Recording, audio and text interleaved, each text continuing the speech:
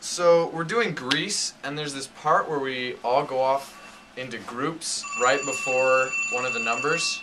Turn off your cell phone, please. Oh, sorry. Okay, go ahead. That goes for you guys too. So anyway, we're setting up for these groups in Grease, and there's this one part where I slide up into my group. I didn't count on the fact that I would slide so far, and at the same time that I was sliding, Tegan was sitting down, and so I basically came up and like she sat down on top of me, and so like I sat there for a second, and then she just like fell over on the ground laughing, and Melissa was like, "Wow, Kobe, I didn't know you were that aggressive." Oh, so funny. One time at rehearsal, I tried walking on my hands, and I was doing pretty well. Then my hand slipped and I fell on my face. Oh. Everyone laughed. It wasn't that funny, but they thought so. So there's this one time, it was like right at the beginning of the year, and Jake, for some reason, thought he was gonna do like this crazy headstand onto his hands and like start walking. Which he started to at first. He was pretty successful and he was walking, and then he was in choreography and he was going towards the mirror and all of us were shouting He was like, "No, don't!" Stop!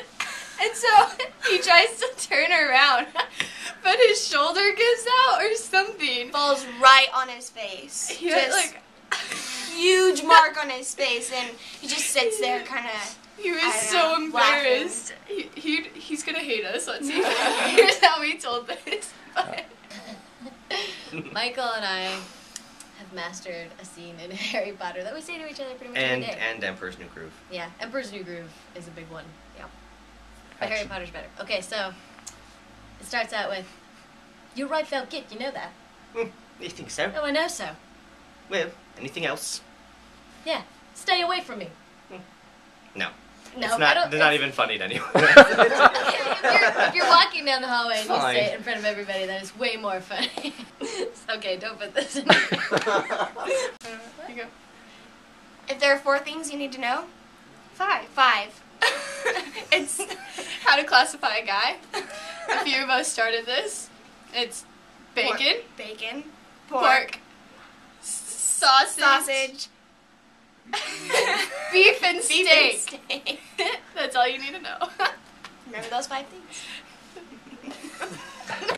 Okay, so this one time, actually it was yesterday, we were singing Waka Waka.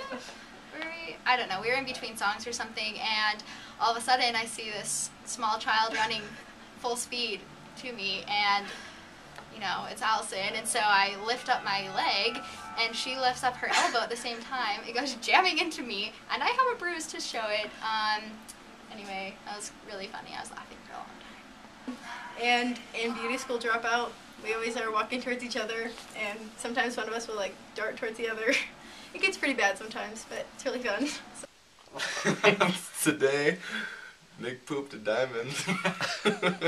We were just sitting in the dressing room, and I found a little plastic diamond underneath my butt, and I was like, "Hey guys, I pooped a diamond." Edward Cullen, farts diamond dust. Okay, well, Carson and I are kind of best friends, except sometimes he's kind of obsessed with me, which is okay, I guess. But every night from choreography, he kind of follows me home to make sure. Every other night. No.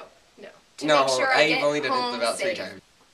Connor walking over here barefoot. Let's see, your feet still red. And it's snowing and miserable outside, and walked over barefoot. It's really, really cold out. It wasn't bad. Well, this has happened for many years, is people have been placing bets on what color Mr. Casperson's eyes are. And your bet? Blue. Okay. I'm gonna bet purple. Purple. Just because no one else guesses that. Colored contacts. Oh yeah. Possibly, yeah. Well, I lift Melissa up at the end of Grease to say, Grease, you know? And this time, like 5 minutes ago actually, Yeah, like when I lifted her up, her poodle skirt was like, you could hear the Velcro go up down in the back. full costumes, like we haven't done it in a long time, and so I didn't really hear it, and he told me, and then I was just walking towards the audience, and my skirt was kind of open. Jive, this year they got a mascot, and it's Couple chickens. these chickens, and each week we get a turn taking care of the chickens. And so it was Rachel's weekend to watch the chickens. Their names are Bernie and Caspi. after Caspi. Mhm. And We so don't know who Bernie's after. so it was Rachel's turn to watch them, and she. Rachel's a freshman, so she needs help taking care of the chickens. She called me over to take care of the chickens, and then while I was on my way there, she calls me. And she was like hyperventilating. She's like, It was the "Oh my gosh!" She's like, "Get here right now! I need you to come right now. Something's happened with the chickens." And then she told me what happened. This is how it went. I forgot to feed the chickens, and so they obviously needed food because you know chickens, right? They need food. The chickens were like rummaging through my kitchen. Your bread. My bread. My brother got mad, and he stabbed Caspi the chicken because he didn't want him eating our bread. Well, we didn't know yet. I came over and we couldn't tell like if it was breathing. We didn't know if to give it like CPR or what. So I was We decided so against we were it. just like freaking out. We were like, what are we gonna tell all the kids in Jive? Like we were freaking out. Like running around trying to find a replacement chicken for Oh. Caspi.